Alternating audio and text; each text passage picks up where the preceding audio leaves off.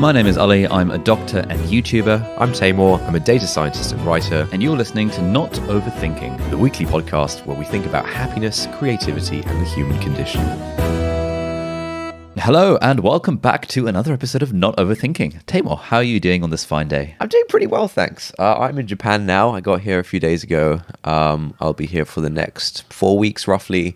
Just sort of working remotely, and one of my friends from university is doing a PhD here, so hanging out with him. So yeah, interesting place so far. Yesterday we went hiking up some like waterfall thing, and afterwards we had a very nice interaction with an old guy who built his own little cafe and his own little tree house. Dude is like 75 years old, and he climbs up this tree to get to the roof of the tree house. He built this cafe and stuff. He actually used to be a doctor, worked as a doctor for most of his life, then retired and came back from Tokyo to Okinawa, which is the island where I'm staying. And kind of runs this cafe, runs this Airbnb, builds stuff. Guy was a legend. I think old people in Japan are really, really active and really kind of healthy. Oh man, that sounds pretty ideal. Like an ideal life post retiring from being a doctor, building your own tree house, building your own cafe. Dude has a bunch of other side hustles as well. He has a side hustle where he imports some medical device from Germany and sells it in Tokyo, and that's another business he's just got going on the side. And the guy was awesome. He has an Instagram account where he I guess posts about his Airbnb and his cafe. It was great to see someone that old that's so doing sweet. Really cool things. Yeah, how have you been? I've been all right. This is my first day off after 12 solid days of work. So I had a really big line this morning, and then had brunch with a few friends, and I went to the gym, doing all of this like pedestrian life stuff. But I was going to ask you, because every time I tell people about the sort of lifestyle you're living, where your startup has just got funded and now you're traveling the world and living in Hawaii for a week and then Japan for a month, everyone's like, oh my God, he's living the dream. And so I was wondering to what extent you are actually living the dream versus to what extent this is a kind of a story that people think that you're living, if that makes sense. Yeah, this is something I've been thinking about, because I think, okay, to be clear, I'm having a great time. We're incredibly fortunate to be able to do what we're doing. It's sick. I could not imagine doing anything more cool with my life. So, I mean, I think it's amazing. But I do think the internal experience I've been thinking a lot recently about this, our sort of internal experiences of things and the sort of external kind of way, the sort of way it looks. So I think when obviously we judge things based on how they appear externally,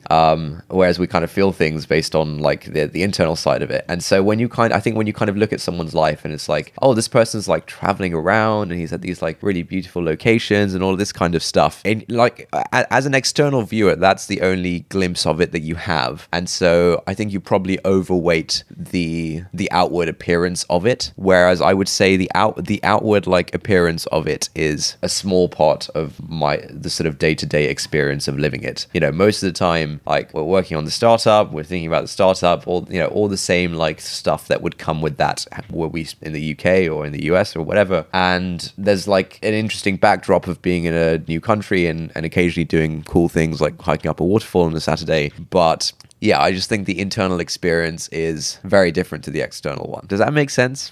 So you know what this reminds me of? Have you read Tim Urban's article called Life is a Picture? Sorry, you broke off there. Can you say that again? Have you read Tim Urban's article called Life is a Picture? Oh, it rings a bell, but I can't remember exactly what it's about. Why don't you summarize it?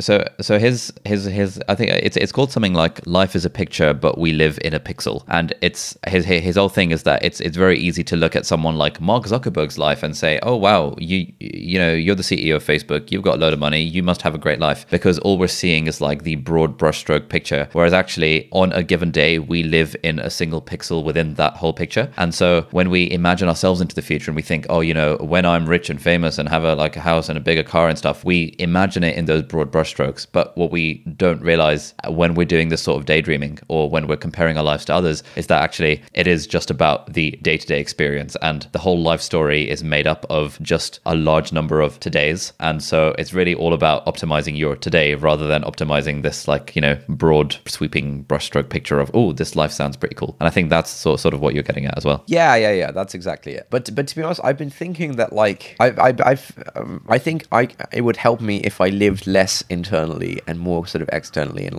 didn't live in my head so much and sort of could get more value out of being in a really beautiful place, for example, rather than just living in my head and I happen to be physically located somewhere cool. cool, you know? And to be clear, I do get a decent amount of value out of it. I think it's awesome, but I'm sure I could be, getting out of my head a bit more. I think Naval Ravikant goes on about this. I'm sure you've heard the legendary podcast of him with Shane Parrish, the Knowledge Project podcast, where and a lot of what he talks about is like trying to make a conscious effort to get out of his own head. I guess this is like related to things like mindfulness and meditation, where he says that, like, you know, back in the day when he'd be brushing his teeth, he'd be like, I don't know, fantasizing about the future or like reflecting, and not reflecting, but just like replaying events in the past. And he's like, it's all this like living in the moment kind of stuff, basically. Yeah, I've definitely come across this stuff a lot on the podcast circuit, which is probably the same podcast that you've been listening to, and the same kind of books and the same kind of tweets.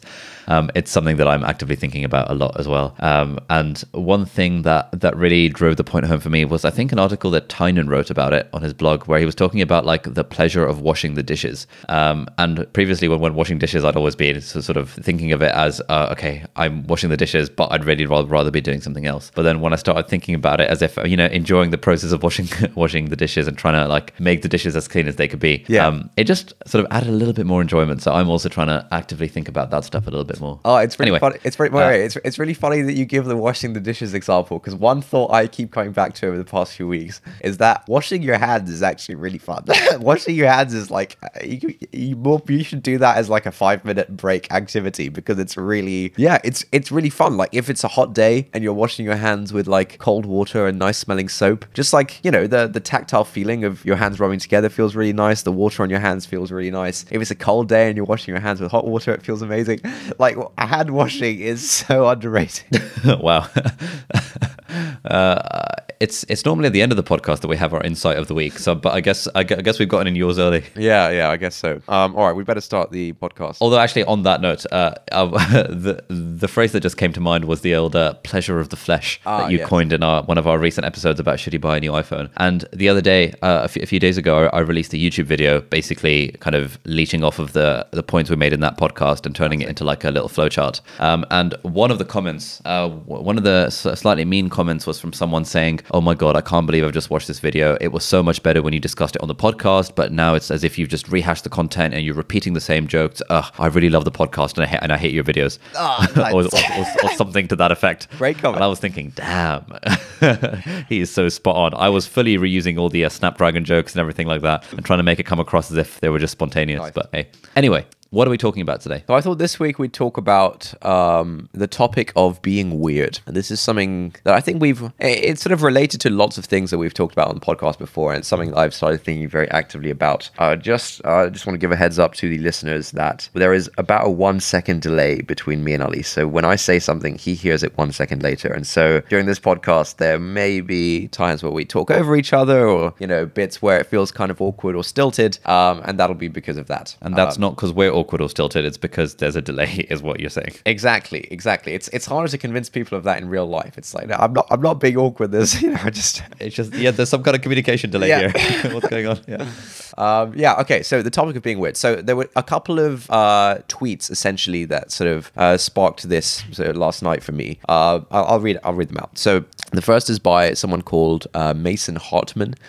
She is one of my favorite sort of Twitter accounts to follow, and she is very big on like being weird in general. And she tweeted a couple of weeks ago, "If you're following me or following enough people adjacent to me to see this, and you're not spending quite a lot of your time doing something weird that concerns your friends and or family, you need to get on that, nerd. You only have one life to live." And she follows it up with a couple of more tweets, which I guess are sort of add-ons, and we can link to the thread. So she's essentially saying, if you're not doing something that at least a few friends or family members think is kind of weird, you probably should be.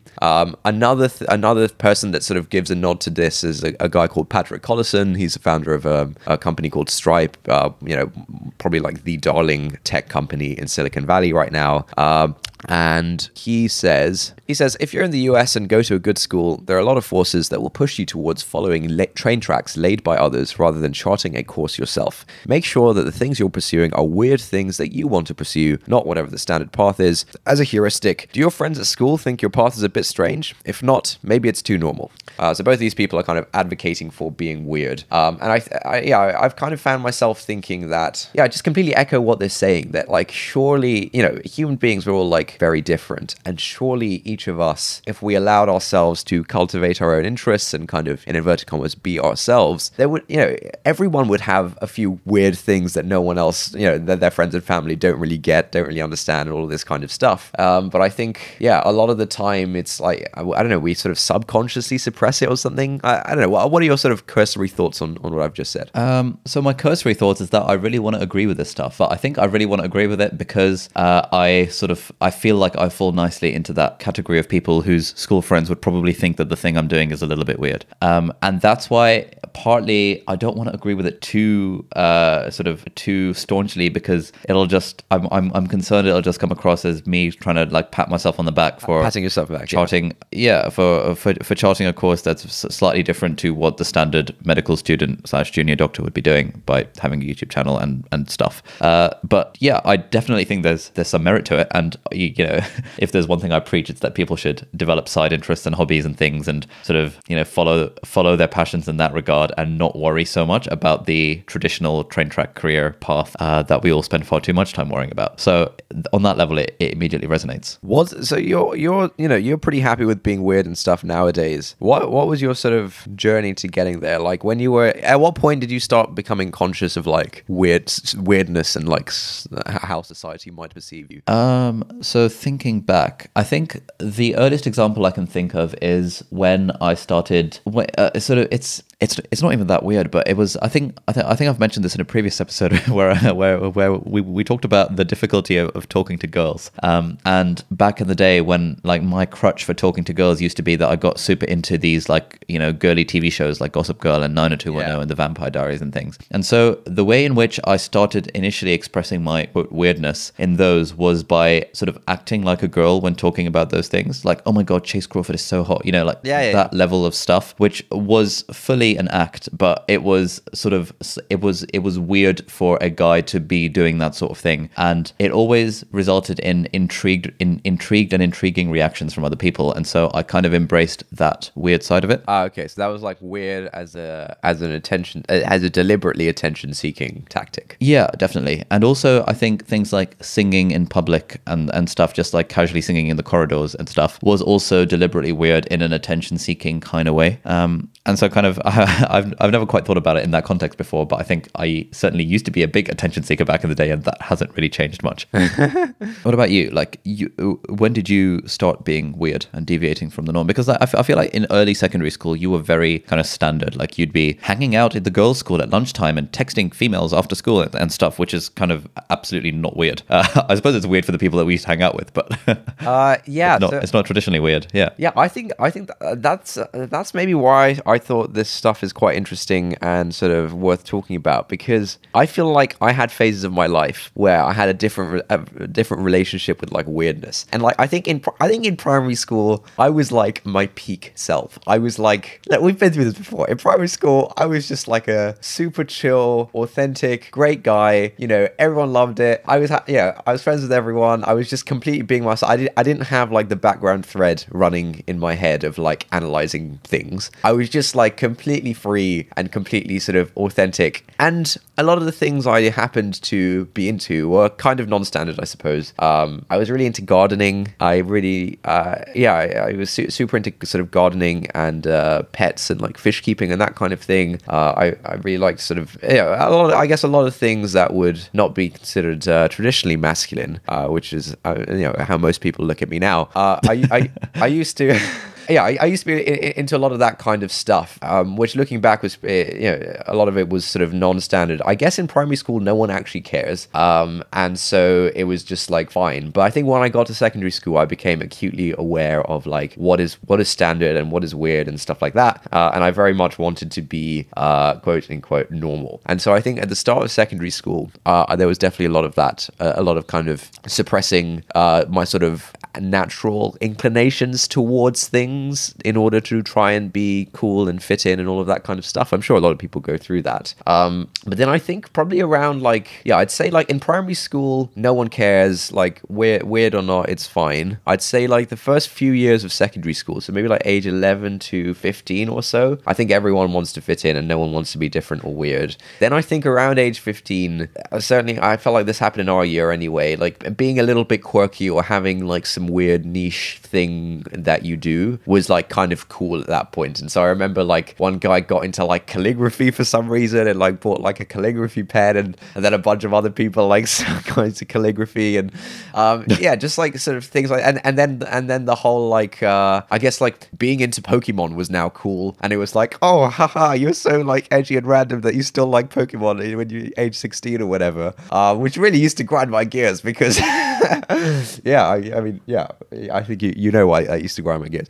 But yeah, I think around like age 15, 16, then being slightly weird was like cool. And I think from that point onwards, I was then more happy to kind of be weird and yeah, kind of put myself out there in front of sort of the rest of my year group and stuff like that by, you know, making stupid websites and posting them on Facebook and, you know, yeah, we've talked about this a bit, making random YouTube videos and that kind of stuff. But then I think at university, no, I think weird was fine at university. So I think, I mean, do you agree with that sort of summary of like primary school, then start of secondary school, then end of secondary school? Yeah, I think that pretty much matches onto my experience of it as well. Like in primary school, like no one really cares.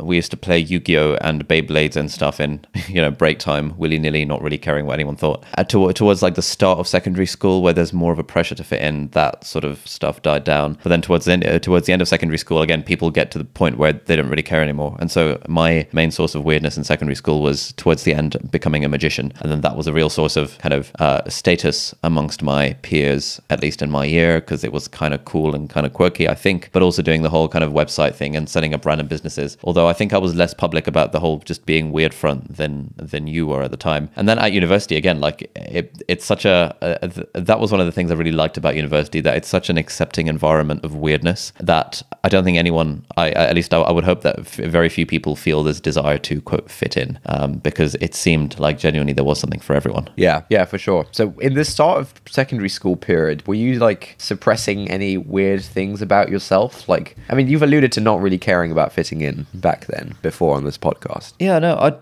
I don't think I was. Like the quote weird things about me at the start of secondary school were that I really liked maths and I thought I was sick at maths, and then I got really into the whole computer thing. But then like the people who I was closest friends with were also massive nerds and super into maths, to the point that we'd be sort of competing against each other on tests, and we're also into the computer thing. And so like I never really interacted much with the sort of the cool kid group who would think it weird to be into maths and into computers. I suppose partly because at the time my identity was based around kind of being very academic and, you know, being the sort of guy who's into maths and computers. And so in a way I actively propagated that rather than trying to suppress it for some, you know, need to fit into the football team. Are you back with us? I am back. Sorry about that. My internet cuts out every now and then. The internet here at the hotel is not great. So the last thing I heard you say was that all your friends were maths nerds. Yeah, so the point I was making was that it was easy for me to be weird in that sense because my whole identity was tied up with being academic and therefore into maths and into computers and stuff, as were all my friends. And I never really tried to fit in with the football team to kind of use the stereotype. Yeah. But like,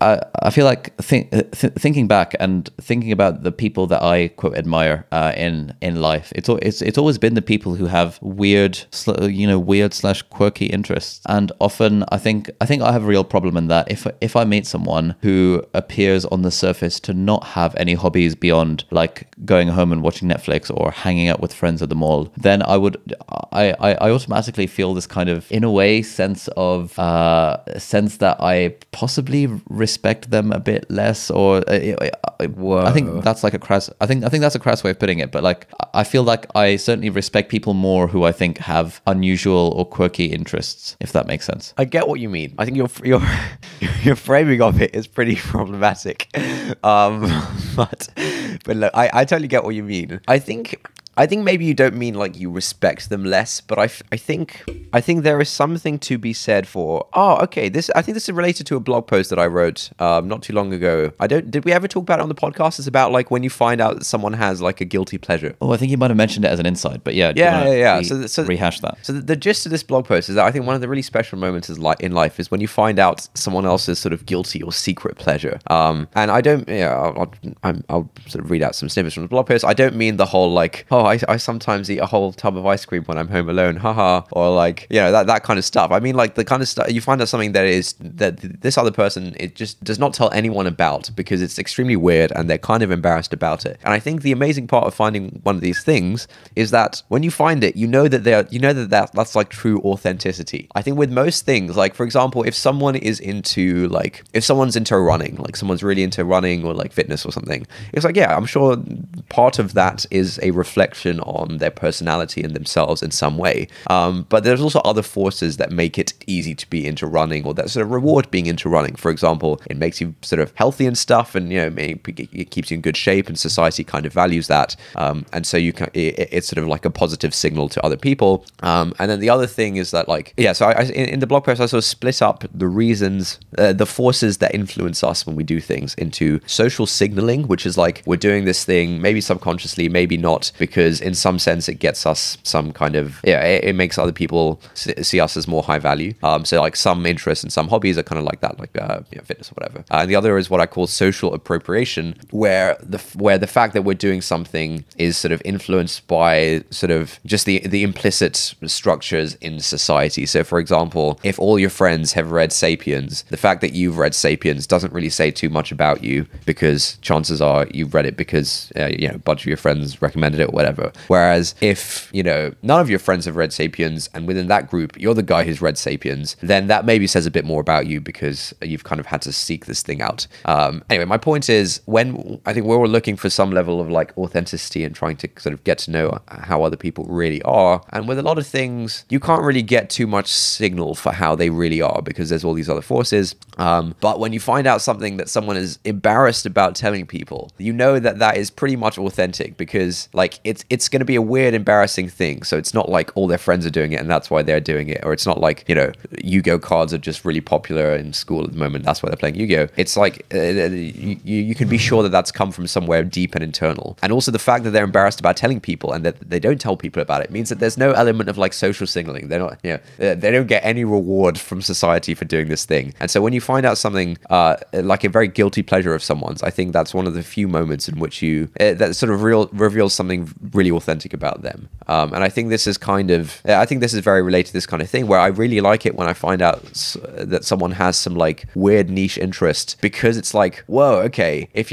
for example, there's sort of like a now friend of mine who's at university, who's a few years younger, and in a lot of ways reminds me of myself. And he, before starting university, got into hydroponics. Do you know what hydroponics is? No, never heard of it. What is hydroponics? Is like high-tech farming. It's like you get this like super high-tech, it's like indoor farming. You get some like crazy high-tech gel. You have like a bunch of sensors monitoring like all the nutrients and the water parameters, all this kind of stuff in the gel, and you kind of grow these plants, like vegetables and things, in this gel. It's like high-tech kind of indoor gardening. And he got into this like age 16 before university, and kind of still does it like at home. He has a little hydroponics garden, and I thought that was amazing. Like if you discover something like that, that's got to say something about this person. And like I feel like you're seeing something real about this person there, because there's really not many forces that would push someone into getting into hydroponics at age 16. And so I want to push back on your thing about you sort of respecting people less if they don't have stuff like that, because I don't think you actually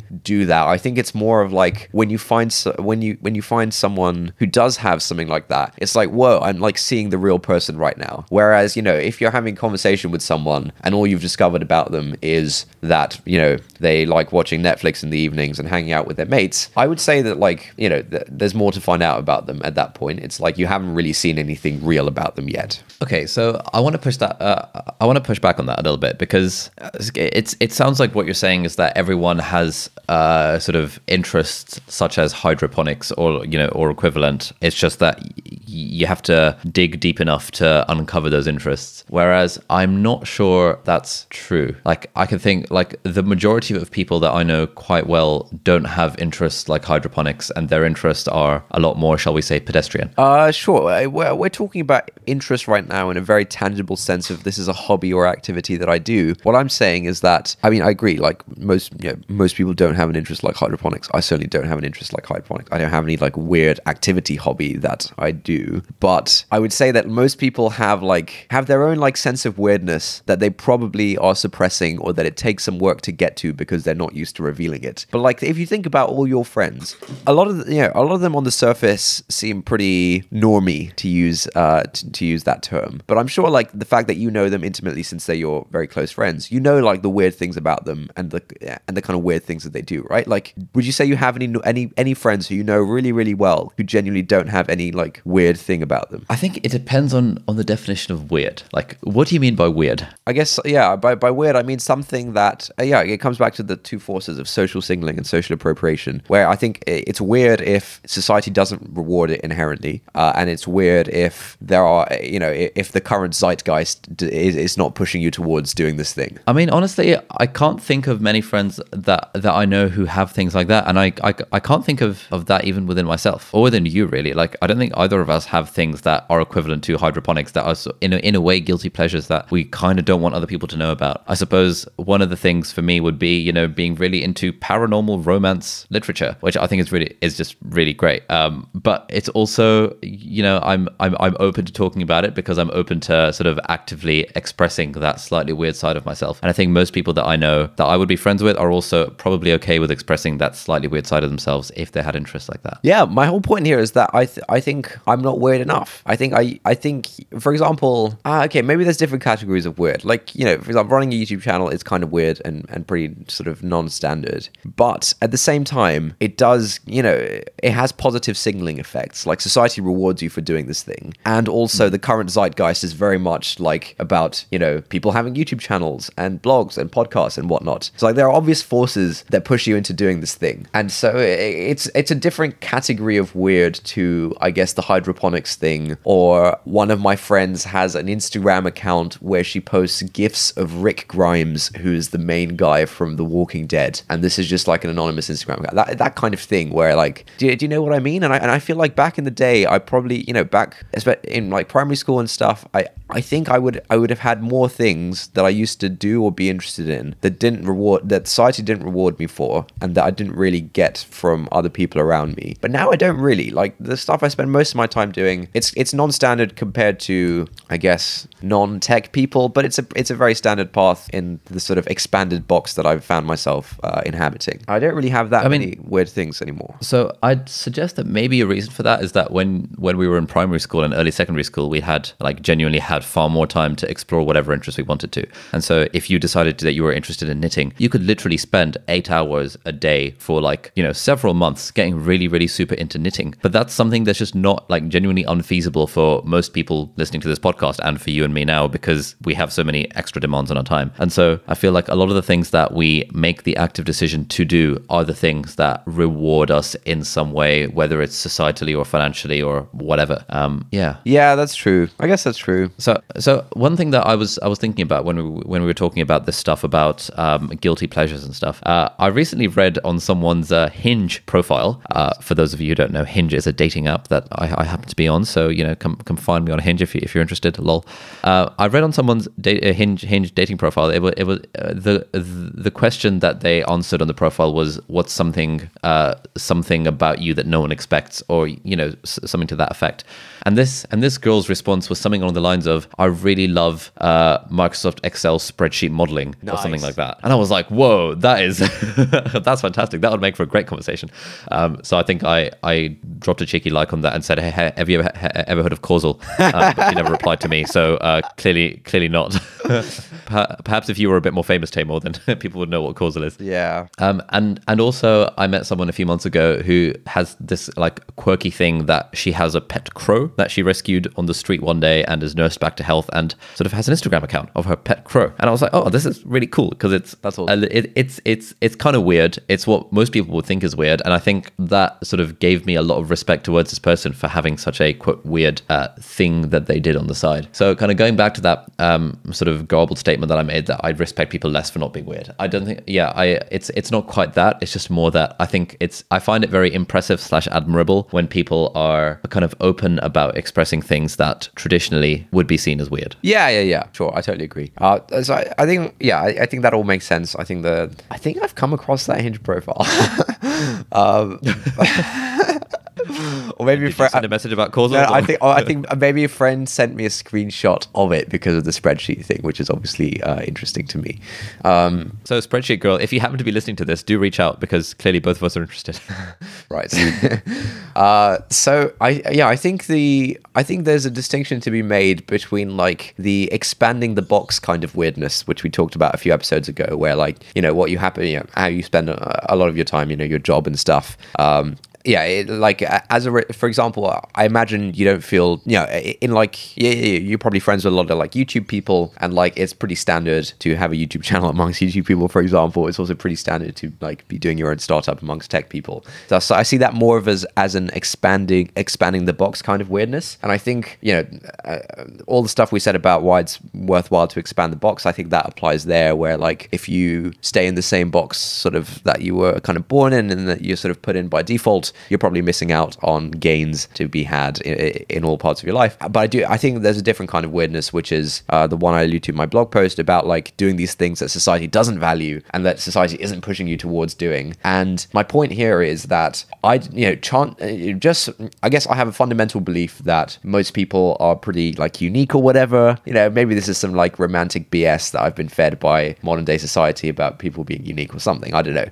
But I feel like most people are pretty unique. And if there isn't anything that you do or that you sort of do or learn about or sort of interested in that A, society doesn't value, and B, society doesn't push you towards, then you're probably suppressing it. Like if you almost certainly have these sort of interests, or you're drawn to these things that you're not really cultivating for some reason. Do you agree with that? Like if you don't have any, I don't think you and I really do have any of these things right now. I mean, maybe we browse like weird subreddits at some or like read paranormal fiction or something, but I don't really feel like I have any of these things, and I feel like that's kind of bad because I'm probably suppressing the things that I do have. Like I feel like fish keeping might be it, and I've said before I want to get back into fish keeping, but I'm not really cultivating that enough. But I mean, also, like in the circles that you roam in, like being into fish keeping isn't that weird. Like it would be very standard to be into fish keeping and have a little Instagram page where you post fish keeping tips, and maybe even posting about fish keeping on a category on your blog. Like I think the more you expand the box in the realm of being okay with weirdness, and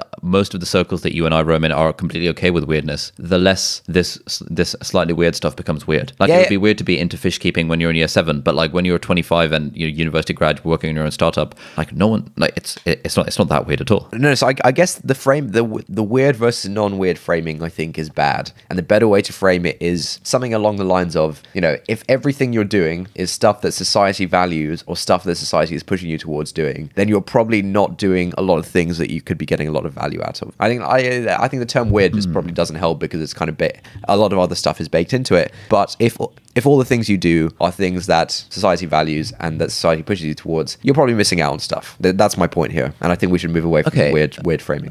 But then we're also moving more into this world that really values individuality, and kind of going back to this idea of having a personal blog or a YouTube channel. Like I can feasibly imagine that almost anything that I would be into would actually be good content for YouTube videos. Yeah. Any new hobby that you come up with is going to be good content for the blog. Like unless it's something really that like, societally completely unacceptable to talk about, like, hypothetically your favorite genre of pornography, or things in that domain are still, people would naturally suppress those, and we probably wouldn't say that, oh mate, you aren't being fully authentic by not sharing that kind of detail with random people that you meet.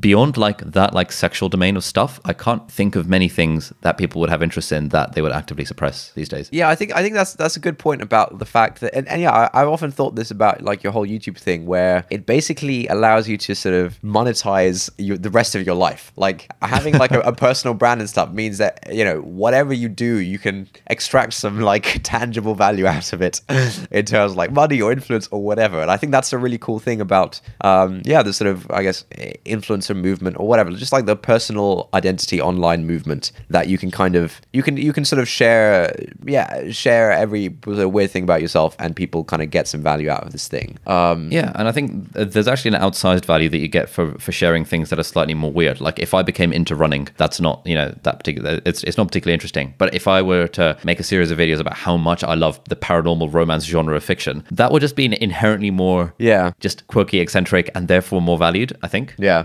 Damn. I guess the real weird is being really normie now. Yeah, exactly. Just going home and watching Netflix.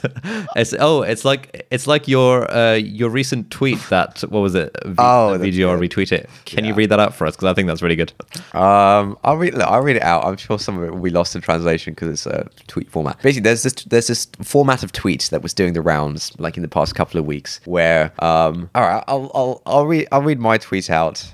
All right, the tweet is, I saw a guy on the plane today. No laptop, no iPad, no Bluetooth noise-cancelling headphones. He just sat there with the complimentary headphones, watching the in-flight entertainment, like a psychopath. And this is like the sort of tweet format is you describe someone doing this thing that is like ostensibly very normal, but somehow society has found itself in a place where it's not the norm, and you describe them as a psychopath. So like people in sort of the startup scene and the tech scene joke about, you know, I saw a startup founder today, no TechCrunch blog announcement, no Twitter account. He just sat there running a profitable business like a psychopath, you know, like so stuff like this. And so I don't know how we got onto that, but I think it was your comment about maybe being normie is the new weird. Yeah, the normieism is making a comeback potentially. Mm-hmm. So I'm not really sure we got anywhere in this discussion. So we talked a bit about sort of it seems like the opening tweets that you read out seem to value this idea of being weird, and being weird as defined by things that your school friends would probably think are a little bit rogue. And I think for both you and me, you know, our school friends would think that the things that we're doing are a little bit rogue. And even though for you, I know that doing the whole startup scene is just standard amongst the tech community. Like most of your friends at school were not part of the tech community. Yeah, would probably find it a bit weird that you're in Japan living in a treehouse and coding on your startup from your laptop, or things like that. And I just wonder, I'd be curious to hear from our audience if anyone fancies emailing in. Like, do you have anything in your life that you do that your school friends would think is a little bit weird? If I think back to Molly, I won't ask her consent for this, but I'm sure she won't mind. She runs a food Instagram account, cambridge.foodie. We'll link it down below. She always appreciates it whenever she gets an influx of followers. That's kind of a bit weird. And like, if you know, you told her friends at school that, you know, she'd be running a food Instagram account and be getting free meals and stuff, that would probably be in the realm of, oh, okay, that's kind of weird, but like in like a good way. And I suspect that most of my friends do things that their previous secondary school selves would have thought of it as a little bit weird. But I'd be curious to hear what kind of weirdness we've got from our listeners. Yeah, that'll be really interesting. I think to sum up, I think we have made a bit of progress in like making a distinction between types of weirdness. And I think that the tweets that are saying that more people should be more weird, I think that I think doing things that your old friends and family consider to be weird, I think that is a nod to our expanding the box thing, because your sort of family and your kind of old friends represent your box, right? And if you're not doing anything that they consider weird, you haven't really expanded the box. And I think that's what that's alluding to, that you should expand the box in that way. And I think that's one kind of weirdness that is valuable. And then the other one is, I think, it's this thing about like, do you do anything that A, society doesn't value, and B, society isn't pushing you towards? And it seems like you disagree with me on this, Ali, but I kind of feel like we all probably have these things that we would be interested in that we just aren't cultivating because society doesn't value them and because society isn't pushing us towards them, but we could be getting a lot of value from them if we did do them. Yeah, I think that's a reasonable summary of the discussion. So do you have any insights of the week other than, what was the insight you came up with earlier? I can't even remember. What? Hand washing? Oh my God. Okay. I think everyone should try this. You should try this too, by the way. Just like, in between your activities or whatever, just go and wash your hands. After going to the toilet, I should wash my hands. Very good. That was really good. But yeah, just try hand washing as an activity. Like if you have a couple of minutes in between tasks, just go and wash your hands. It's amazing. But I do have an insight actually, and I wanted to talk to you about this. I recently finished a book. You'll be very proud of me for Oh, this. congratulations.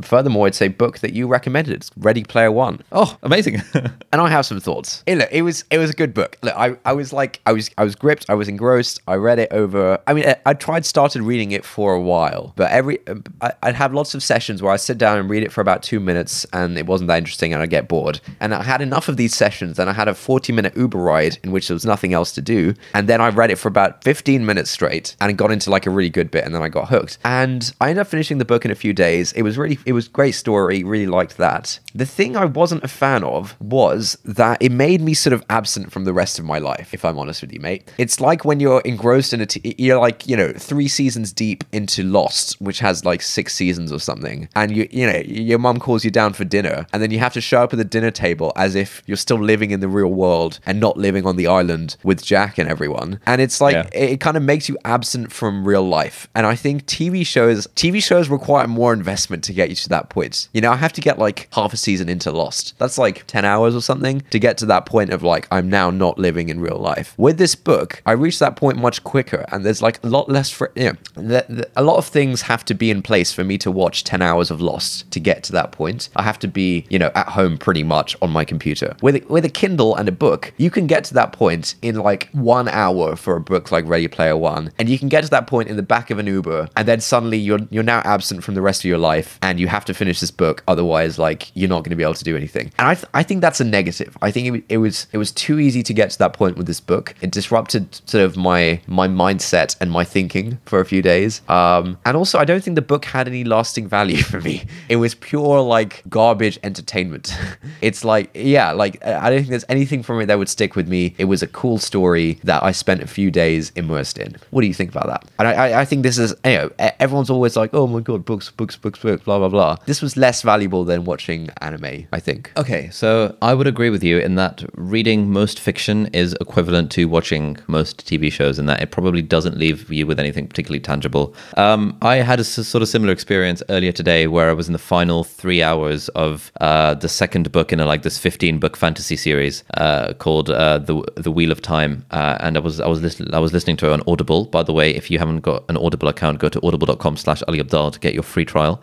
Cheeky little plug there. And I was listening to it on Audible, and it was getting to like a really good bit, because at the end of these fantasy books, obviously you have the climax sort of about 3 hours before the end, and then I was like, oh my god. And then I actively went to the gym and actively volunteered to go shopping and stuff to get groceries, just because I wanted to have my AirPods in, Nice. so that I could just listen to more of this audiobook. And I timed it perfectly, and just as I was driving back to the house, kind of approaching the parking spot, the book ended, and it had a little background music being like, copyright Audible, that sort of stuff. But I was fully engrossed in it, to the point where I was thinking, you know what, I actually wanted to do something today. I wanted to prepare for my next physiology supervision, but I'd rather just listen to this audiobook. And I think that's fine. Like, it's okay for us to become engrossed in those sorts of worlds. I think obviously it's a problem if it's happening too much. And the issue that I found with TV shows is that when you're into a series, it becomes the default activity that you do when you get home from work or from school or whatever. And that means that all the other things in our lives do naturally take kind of second place to that. And for me personally, being someone who values productivity and kind of producing stuff that I think is adding some level of value to the world, I don't really want to be in a position where I have such an easy default as turning on Netflix. And I actually think the point you made was that it takes 10 hours of investment into a series like Lost, whereas for a book you can be hooked immediately and kind of just get into it within like an hour. I'd probably disagree with that. I think the more you read, the more you separate, and the more you formulate your own reading rituals. So like, for example, I'm only going to ever listen to audiobooks when I'm not in the house, or when I'm at the gym, or when I'm in the car. And that means that sort of time is cordoned off for audiobooks. I'm only ever going to listen to podcasts when I'm driving to work. I'm never going to listen to them at home. I'm only ever going to read sort of this one particular series in night on my Kindle in bed. I wouldn't sit on the sofa just reading it randomly, unless that once every 6 months period happens where I'm like, okay, right, it's just got to a really good book. I just have to finish the book. And I think there's value in being able to take the time to savor those particular moments as well. So I don't know. Yeah, I agree that a book like Ready Player One would probably have no lasting value, but also most TV shows and most movies have no lasting value. And I don't think that lasting value is necessarily the best proxy for, is necessarily the best measure for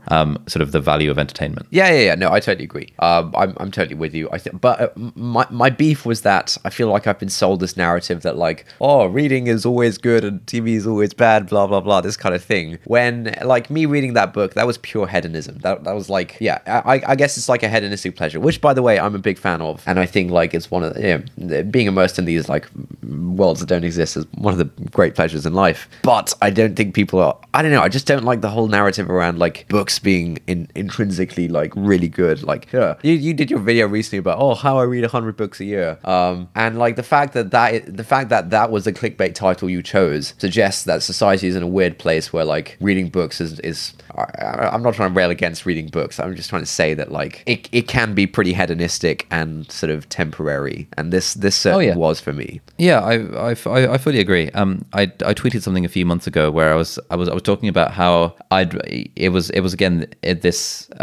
book by John Gwynne, and it was this other fantasy book, and I just kind of read it for like 3 hours in bed. And the thing that I tweeted was that I wonder if I'd spent that 3 hours watching TV instead, if I would have kind of beaten myself up more about it, because there's that narrative that watching TV is bad and reading books is good. Exactly. Even though this was like a pure hedonism fantasy book, I wasn't even reading most of the description. I was skimming through it because I wanted to get to the good bits and get to the fun stuff, the action and the romance, obviously, sometimes both at the same time.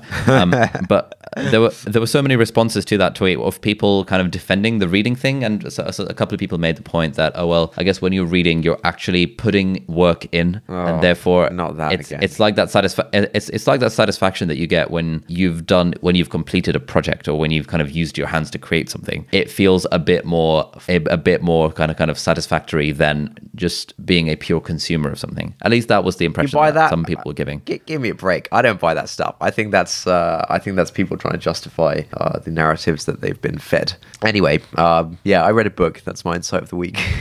Congratulations, that's incredible. My insight of the week is actually related to productivity in some sense, as always. Surprise.